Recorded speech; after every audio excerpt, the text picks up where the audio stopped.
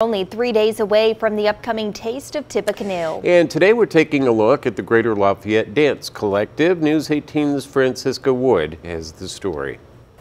The Greater Lafayette Dance Collective is a staple for the Taste of Tippecanoe, and this year they are putting everything they got into their performance. You know, there's not a whole lot of dancing around town outside of studios or, traditional stage space.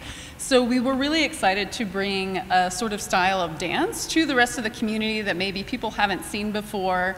That's exactly what they'll be doing at this year's Taste with their summer fun theme. We've got some pool floaties, some bright, colorful summer clothes, and we're doing a lot of movements that you might do at the beach or the swimming pool, and we're just trying to, bring up the same sort of festive idea that the Taste of Tippecanoe is all about.